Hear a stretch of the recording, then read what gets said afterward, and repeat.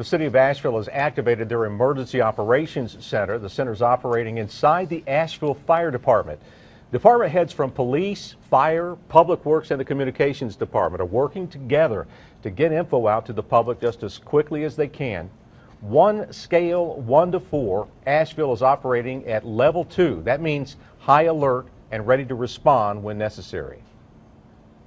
Keep up-to-date information about what Public Works is doing on the street, what our call volumes are for police and fire, and just better serve the citizens. Mission Hospital has also activated their emergency response plan. This ensures that all of their essential staff can get to the hospital safely.